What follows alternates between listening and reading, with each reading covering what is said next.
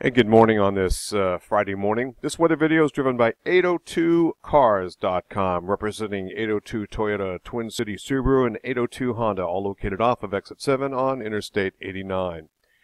We're looking at some smoke, and these are some of the reporting stations. You can see this sort of thin layer here. This is the flow coming over the top of this ridge of higher pressure.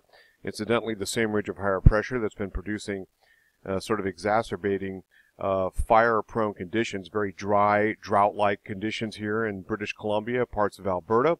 So I'm going to stop it here and show you some of the latest reports. First of all, we're going to start with Lethbridge, Canada. You can see the surface observation there showing smoke. Visibilities have been a little bit reduced, 2.5 miles. Another report here, Medicine Hat, Alberta. Back up to Calgary, smoke. Smoke is being reported at Red Deer. And then, of course, into Edmonton.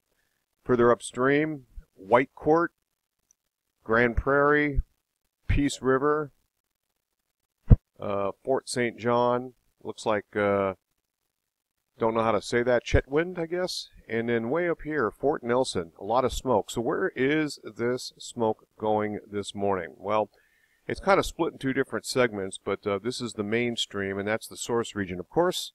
And it's moved through Vermont. One heck of a patch, and even Burlington International Airport Observer is including that, as I'm going to show you here. The observation, the smoke layer aloft at about 12,000 feet above our heads, and it's a pretty good patch of smoke. So as you can see here, this smoke layer is all the way across the upper Midwest, Great Lakes, New York, Pennsylvania, just getting into the New York City area. And, of course, some of the heaviest patches have moved through Vermont, now across New Hampshire, and then pushing through Maine currently.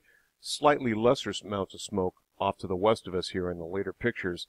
And it's this area right around here that we're looking at that will actually have a little bit of a break in the action. This should be arriving, looks like late in the day tonight. So we'll see just a little bit less of the smoke. But look at that smoke layer right there. That is tremendous. That's really thick right here across parts of Chicago and so forth. Roger Hill, Wuthering Heights.